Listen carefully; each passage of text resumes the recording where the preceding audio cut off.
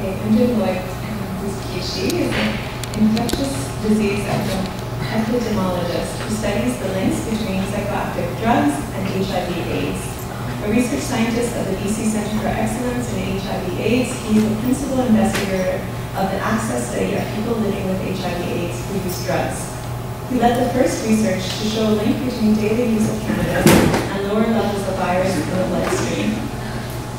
An author of more than 65 articles in medical journals, including CMAJ, AIDS, and The Lancet, his work has been supported by the Canadian Institute of Health Research, the Michael Smith Foundation for Health Research, and the United States National Institute of Health. He's an assistant professor of medicine in the Division of AIDS at the University of British Columbia. Please help me welcome M-J.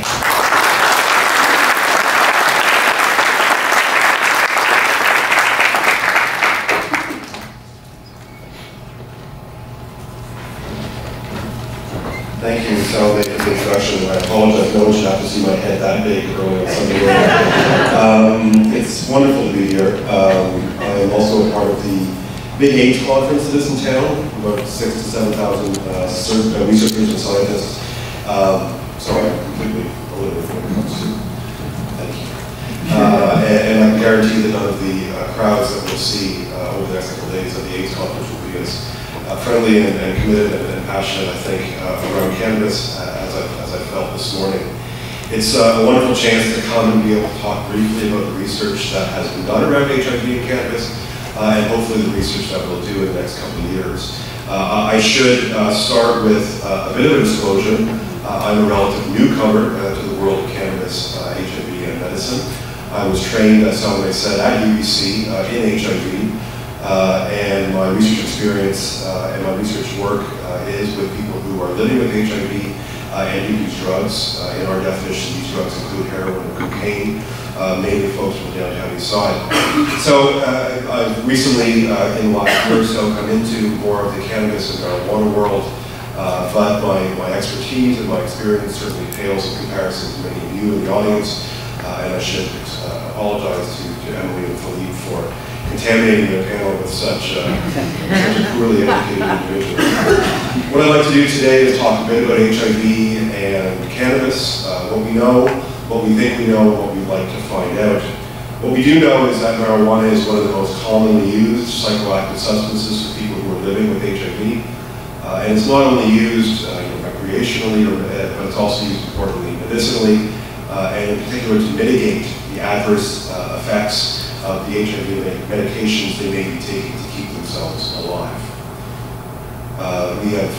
There's been a number of studies, showing the large prevalence of marijuana use among people living with HIV. This is probably the largest study involving women who are living with HIV, and it showed that about 15 to 20% of the women report using marijuana at any point during their disease course.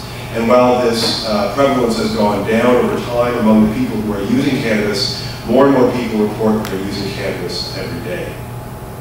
And why are they using it? The most popular responses involved around addressing the stress and the pain that are a part of their condition.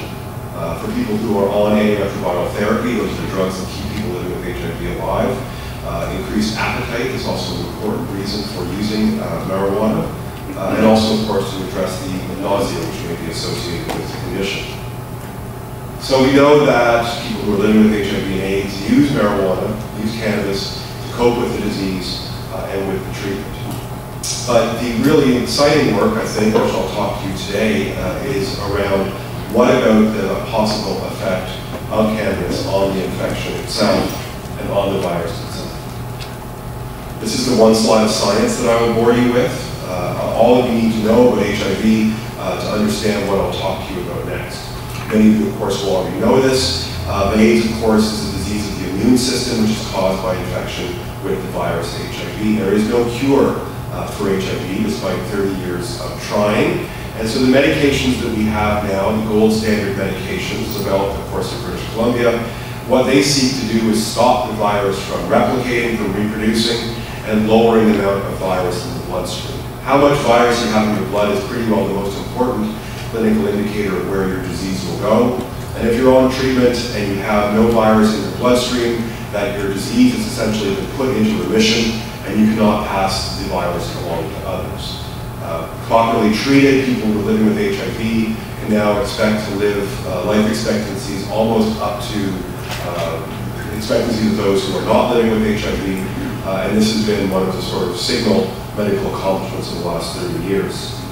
However, what about the effect of cannabis on HIV? The medications that we have now, antiretroviral therapies, are very complex pharmaceutical molecules which interfere with how the virus replicates in the bloodstream.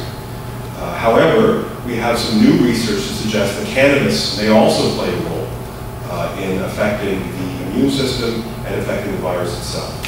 This was an experiment done by colleagues down in Louisiana, and what they did was they took 16 monkeys and they randomly started 8 monkeys on daily injections of THC and the other 8 monkeys on placebo. So this is a standard way of looking at the possible effect of a drug on an organism or a system. Then what they did is they took the 16 monkeys and they infected them with SIV, simian immunodeficiency virus. This is a very close relative of HIV. HIV, of course, came from monkeys originally. And SIV and these sorts of monkeys, Rhesus macaques, are commonly used in the research world to try and figure out how HIV works. What happened? Well, Patricia Molina, the scientist who did the study, said to me, she said, look, we expected those monkeys that we had put on to THC to do worse than the monkeys that were not on THC. She's previously studied the effects of alcohol and other sorts of psychoactive drugs, and in all cases, the monkeys that were on the drugs did worse than the monkeys who were not. What happened? The monkeys on THC had less virus in their blood. The monkeys on THC had less inflammatory response to HIV, which is an important point I'll get to in a second. The monkeys also had much longer survival. Monkeys typically die after a year after being infected with SIV. These monkeys survived for 2 years, and in fact, they were still living when they were killed and necropsied to assess the disease state.